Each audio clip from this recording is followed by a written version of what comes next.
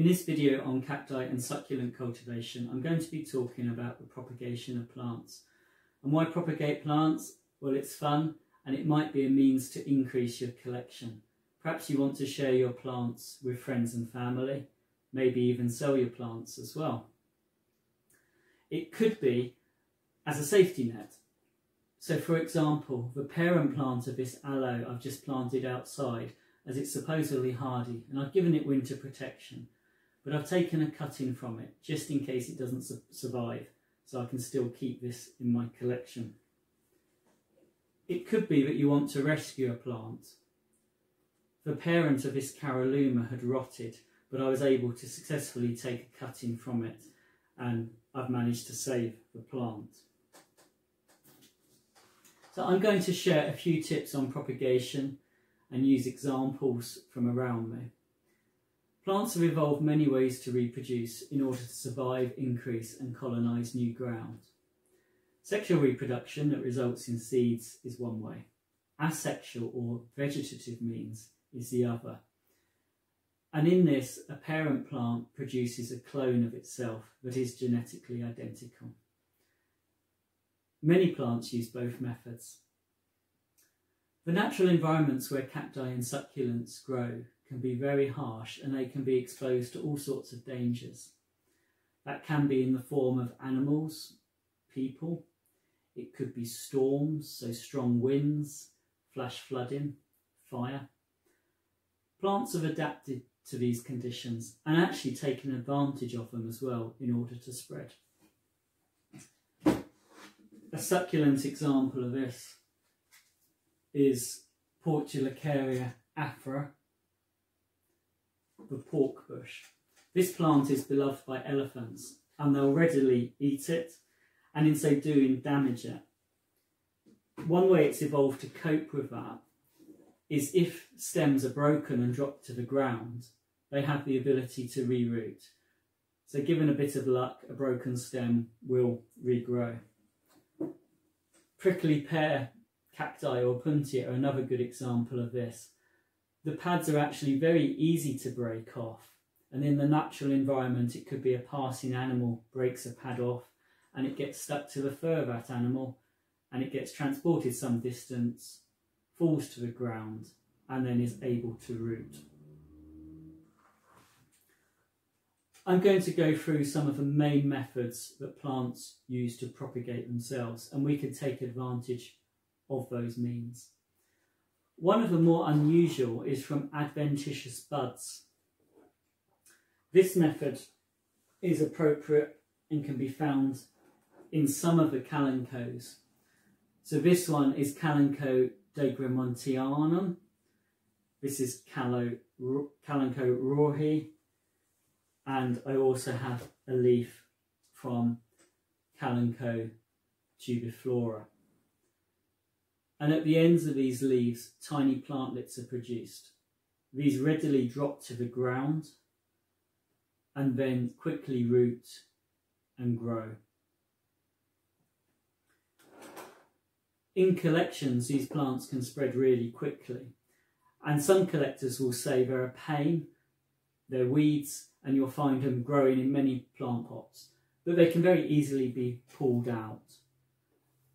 And I would highly recommend growing these as they're fun and the flowers are incredibly rewarding. They grow very fast and in full sunlight can flower. They're also a good introduction to people as well, and particularly children. So that's adventitious buds. Some plants produce offsets, so like this mammillaria here. Even while they're growing on the plant, they have tiny roots and it's possible to tease these plants out and they already have vestigial roots developing on them, so they can be potted up. Some succulents do this as well. Now this is a Horwarvia. And if I tease and break one of the stems, I can pull out a plant, and this has multiple small roots just below the leaves. So again, ready for planting.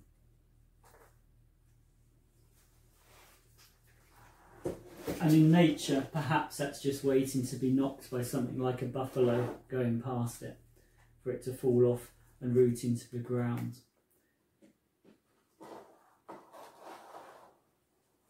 Now, some plants produce mats, so like the crassulas.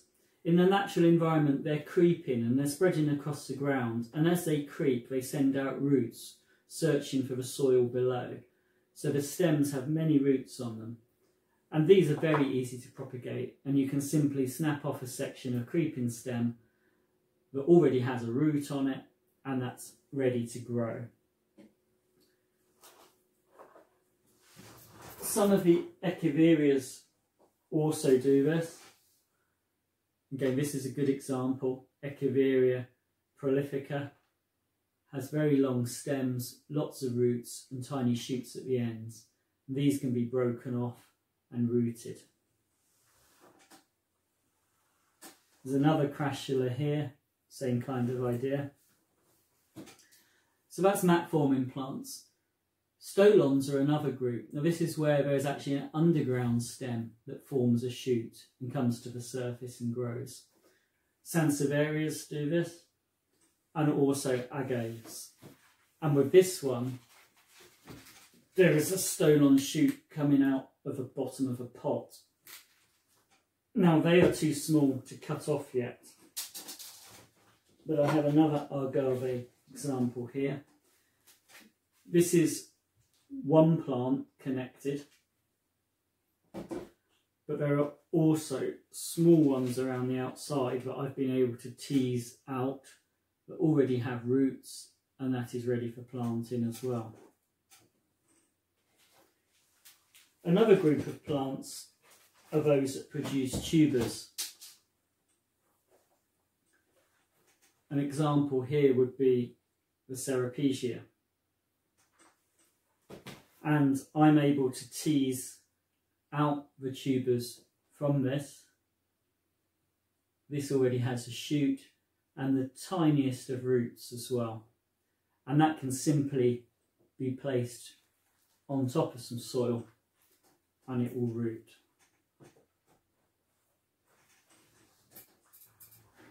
Now there are some succulents that you could divide through their roots. Now this is a hardy succulent, Sedum spectabile, hardy in the UK, and I've used a spade to divide this clump in two halves. This plant is great as it's loved by butterflies. So we've looked at a number of ways that are connected to this kind of a root type systems or spreading stems. Now we're going to look at more conventional cuttings and other means from the top parts of a plant that you can take. So conventional stem cuttings, it could be with something like Adelosperma. Thin stems, quite twiggy, but can actually easily be snapped off. With thicker stem plants, like the pork bush, it would be best to use a sharp knife to cut these. I also have an example here from a cacti. So this clyster cactus, I have cut the stem. And you'll find that with all of these examples, you should let them callus over and dry for a few days before planting, and that reduces the chance of rot.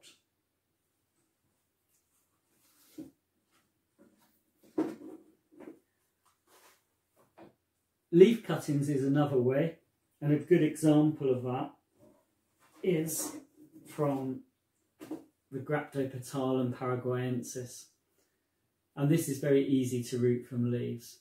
When you take a leaf, choose a healthy mature leaf, not one that's starting to go over, and actually use your hands and fingers to tease an entire leaf off. Make sure you take the entire leaf as it's the end point that will root. As a rule of thumb, the thinner leaf cuttings probably won't work. The thicker leaves might do. So things like the pachyphytums and some echiverias as well. Some plants like these do form rosettes, and of course you could just chop the rosette itself off and root that. So rather than taking the runners, you could take the individual rosettes, cut those and root them. It's particularly helpful to do that with some plants, such as echeverias, which can become very leggy in time, or like this anomium, which gradually gets taller and taller and becomes leggy.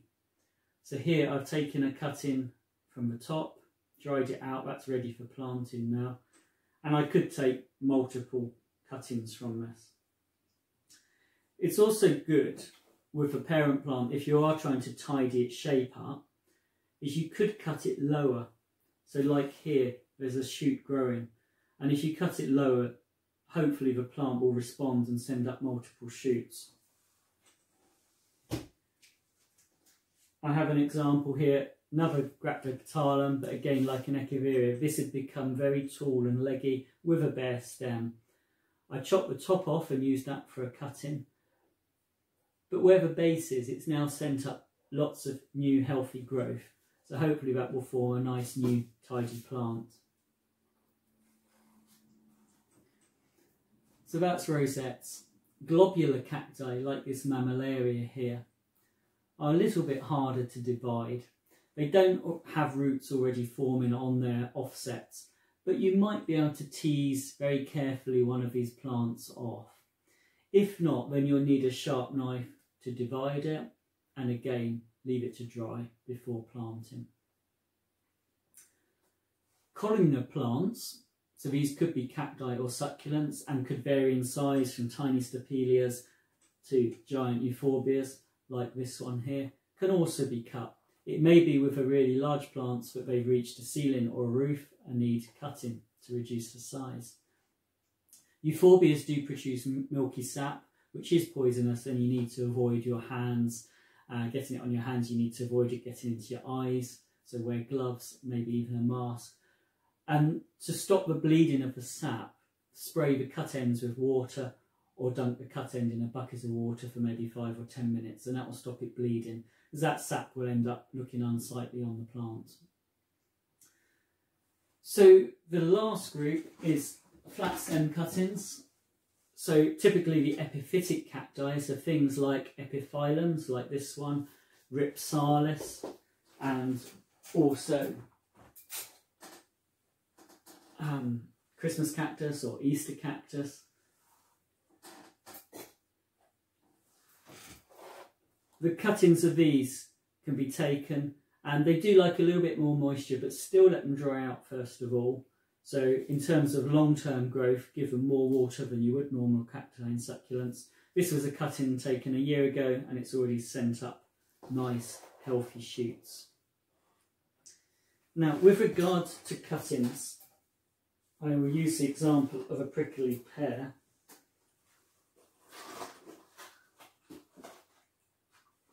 Here, I've taken this a few days ago, and it's calloused over nicely and is ready for planting. Where possible, cut at a joint. So with all cacti and succulents, if you've got the choice, cut at a joint, as they're more likely to root at that point. Now, if you're rescuing a plant, it may be a different matter. So here I could cut at a joint, but if I was purely trying to rescue it because the base was perhaps rotted, or it had something like vine weevil in there, or damaged by other insects like red spider mite, I could find a healthy part of a plant, cut it off and root it. Ideally, know the name of a plant that you're growing, because then you can do some research and see what other people suggest is the best method of propagation. Some things will work better than others.